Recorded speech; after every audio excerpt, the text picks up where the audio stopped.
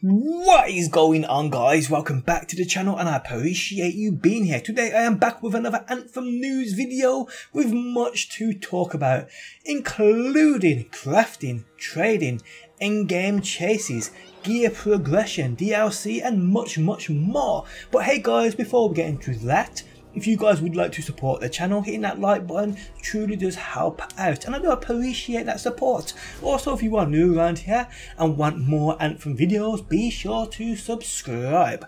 Okay, so let's get into all this juicy new information. Now this information comes from executive producer of the game, Mark Dera. He's doing a great job in answering many questions regarding the game, and all of this info comes from him.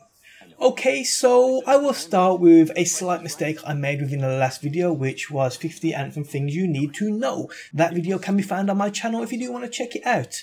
Within that video, I spoke of first person view being available for use while playing Anthem. That's actually not the case. The first person view is only used when in your hub, basically Fort Tarsis, and your portable base, which is known as the Strider. The Strider is a place you can change suits as well as do many other things only doable within the safe zone of Fort Tarsis. But yeah, first person will only be available within your hub locations. And why is this, you might be asking? Well, Mark Dera confirms it's for 3 reasons.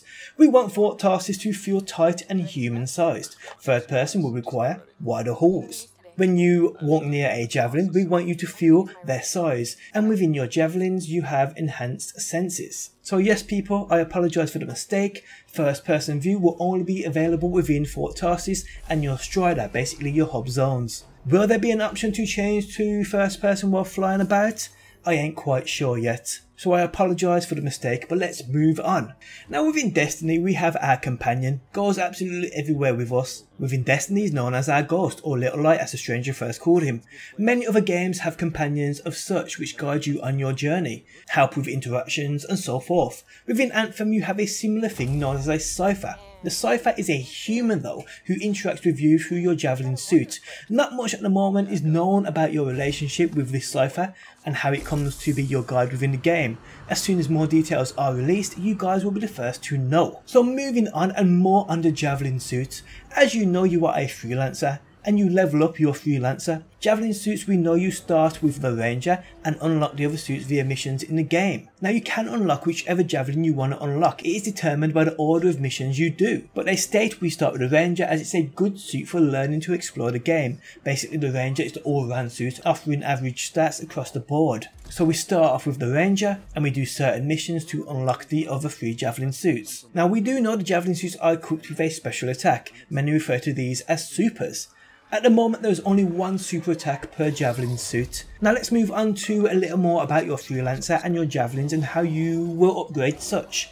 Well, firstly you can customise your freelancer, basically like a character editor. Yes, you can be male or female, but we are limited to humans only, so no exo robots, etc. Something I have been wondering about and has now been answered is the progression of our Javelins. Level in the game is locked to your freelancer. Say you level up your freelancer using the Storm Javelin suit, changing into the Interceptor will mean gear drops accordingly to the level of your freelancer, so Javelin suits won't be left behind if you decide to play with 1 suit, and then later on down the line you switch to another. Another thing I was wondering was, can we have multiples of the same Javelin suits, meaning we can basically have multiple individual loadout setups and customization options for the same Javelin suits? Unfortunately we can't. But I do believe there will be a way to save configurations for our suits, and the same goes with customization options on our Javelin suits. As we know, we can make every Javelin suit real individual to how we want, with the possibilities of changing most things including colour, etc. Something else I was interested in knowing about was, well, if we say unlock the Storm, we create a real unique look, and we like this look and we want to keep this look and carry it throughout the entire game. Can we do that? Or would we have to equip higher level gear to progress within the later harder missions, which would change our current and wanted look? Well, it's been confirmed our look and loadout are independent, meaning we can play how we want to play, with whatever look we decide to go with. This is great for someone like me who plays games like Destiny, where your gear is locked and you can't really wear what you want for most instances. Javelin suits have been confirmed to be very customizable also, which is great. We also know the Javelin suits play different roles. Some would say basically like individuals. Each offers unique things you'd expect. Mark Doe was asked any support healing abilities from any of the Javelins. Mark replied with, "We aren't discussing the specifics of the Storm and Interceptor yet." Meaning, well, as I see it as, in some way, shape or form, these two Javelins might offer some kind of healing ability. We will just have to wait and see, guys.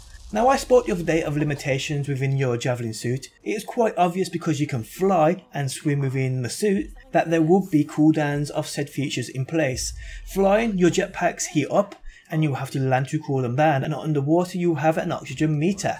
Landing to cool down your jets isn't the only way of cooling them down though. Going into water also does the job. Also confirmed by Mark on Twitter, hovering under a waterfall does it too, so that's pretty cool. I ain't sure about in-game rain though. I doubt it would be enough to cool them down, plus it wouldn't make sense because when it rains you'd have infinite flying abilities. We'll just have to wait and see on that, but I do doubt that will be the case. Also, as I have mentioned in the previous video, outside of Fort Tarsus is a dangerous place. Taking damage from enemies will obviously happen. So your health, how does it work? Well, it doesn't regen, but enemies do drop health bricks. Also, the same works with ammo for your weapons. Enemies will drop ammo packs. So that's pretty cool. Now, while in the wild, as we have seen, battles do look great. One thing that did concern me though was the damage numbers and how they seem to spam the screen, which I could see getting annoying for many people. So can we turn them off or maybe minimise their on-screen effect? Mark Doe confirmed he will be looking into this. I guarantee though people there will be an option on launch day where we can tone these down. Another thing which can be seriously annoying is matching against randoms and they do nothing but sit there. Idle detection is a must and it's been confirmed to be in the game, so that's good. Now onto matchmaking. All content within the game will have matchmaking, so that's great for solo players looking for a team for certain strongholds, certain missions or help with other places. We also know that individual servers have a max of 4 players in them, but they are looking to increase this number. This means when running around in free roam, you might come across 3 other players. You're probably wondering what free play is, right? Well, it's a mode which lets you go out into the world and explore this beautiful planet.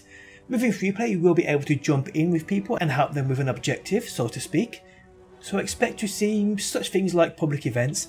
This is something you can also do without joining their party too. Free play is also a mode in which, like I said, you can explore the world, but also discover some of the in-game lore too, gather materials and so forth. And yes, there is a storage place for the lore you find. I'm guessing it will have its own tab somewhere, maybe within Fort Tarsus, who knows. Now we know this game is an open world, but there is a story with set missions. What happens when you complete the story? Does the game go on to offer more? Indeed it does, people. There is lots of replayability, as well as many side quests and missions not associated with the main story, so that's good. We need replayability. Now we know things like the strongholds are not required for you to complete the story, so these will definitely be a part of that endgame grind. Mark confirms there will be challenging endgame mechanics too. Now onto endgame and well the point in continuing to play, and that is that beautiful loot, things to chase, weapons to unlock and upgrade, same with armour. It's what we all love. Certain instances and features in the game will offer their own unique loot tables, no doubt exclusive to said features. Although not confirmed, but I'm guessing certain bosses or in-world creatures will drop certain gear exclusive to maybe either that enemy or that area of the world. There are also chests in the game which don't require keys, which you can find all over the planet. Stronghold loot has a higher rarity offering, but he mentions he don't believe or ain't sure if the loot is locked to the stronghold, but it seems it does have a higher rarity drop rate of gear which you would expect.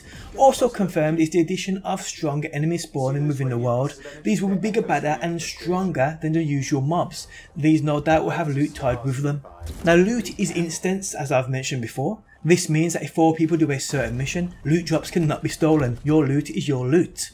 And if it does drop people, it will show up near the enemy you just defeated. Now more onto loot, and crafting people has been confirmed, meaning no doubt you can go out into the wild world, collect certain things, maybe like materials, schematics, and craft a said piece of gear you will no doubt be able to pick and chase.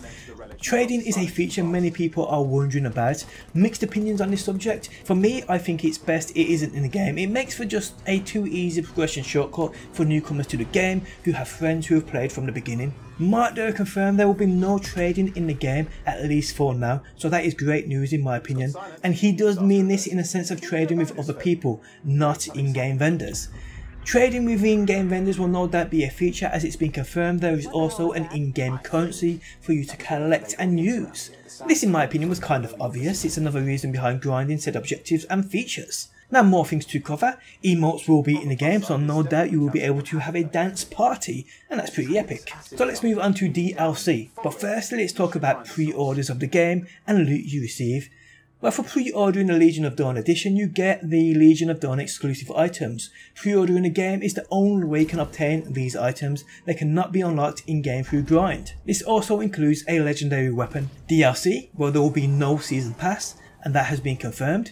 New DLC story content, new game spaces will be for everybody, so won't be locked behind a paywall of DLC. DLCs might be future Javelin suit vanity items, but it's also been confirmed that all of the things you can buy through DLC can be earned in game, and these vanity items will offer nothing in terms of power, just appearance. So that's pretty cool. So over the past few days since the EA Play demo of the game, many new details have come out on the actual game, and expect plenty more to follow. I will, as always guys, have you covered on all the latest Anthem news right here on my channel. So if you are new around here, be sure to subscribe people. And that is it for another video. Some seriously interesting points covered here. I'm curious to learn more about the loot, crafting and the in-game currency. Also endgame grind too. Will there be specific bosses that do have their own unique loot tables that we can farm, kind of like Monster Hunter? That would be absolutely epic. I mean, there is a lot of time for coverage between now and February 22nd when the game is released. So as they say, expect to hear much more on the game between now and then. But guys, on that note, I am out. If you enjoyed the video, leaving a like truly helps me and my channel out. If you are new around here, make sure you hit that subscribe button. And if you never want to miss a video I upload, hit that bell button too. Again, thanks for stopping by people, and hopefully I will see you on that next one.